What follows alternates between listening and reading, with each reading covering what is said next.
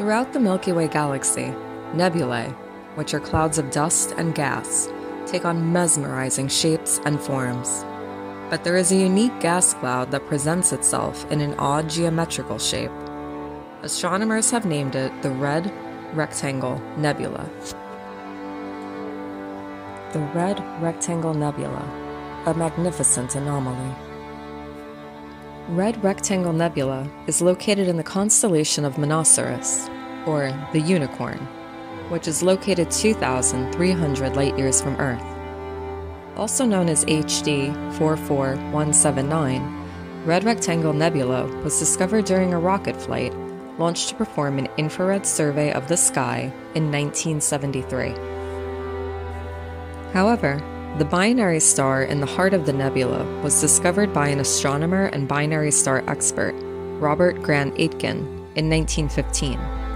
The principal star at the heart of the nebula was similar to our own Sun. It is nearing the end of its lifetime. It has been shedding its outer layers to produce the visible nebula for the last 14,000 years.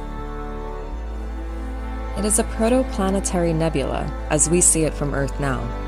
In the future, when the star becomes progressively smaller, ultraviolet light is predicted to flood the nebula, making it fluorescent.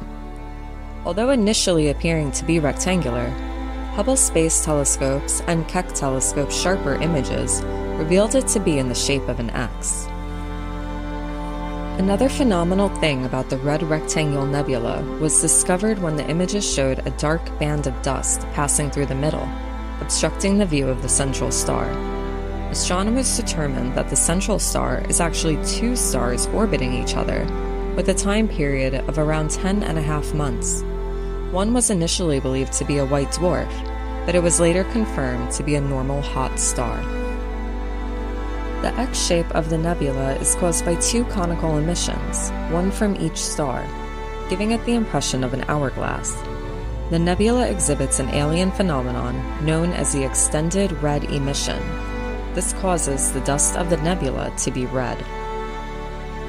This phenomenon was first discovered in the Red Rectangle Nebula.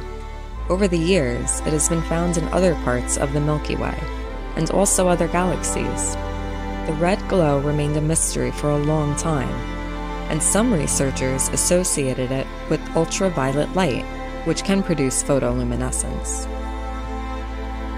Later, some theorize that complex carbon-rich molecules called polycyclic aromatic hydrocarbons, PAHs for short, are responsible for the extended red emission. PAHs are interesting molecules released during the burning of fossil fuels. They contain organic molecules called anthracene and pyrene, vital for the formation of life.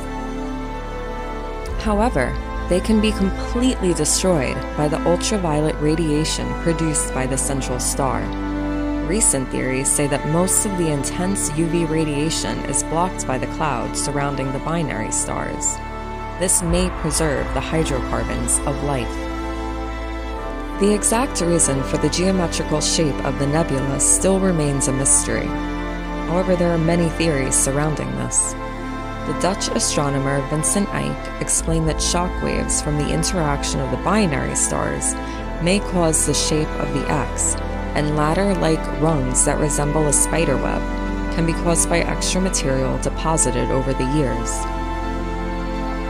It has been theorized that the UV flux will ramp up significantly when this cool, mass-losing star eventually disintegrates into a scorching blue dwarf, and the entire object will glow as a planetary nebula.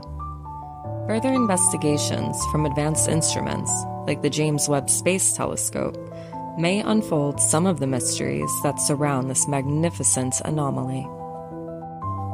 Thank you for watching, and please subscribe to the channel.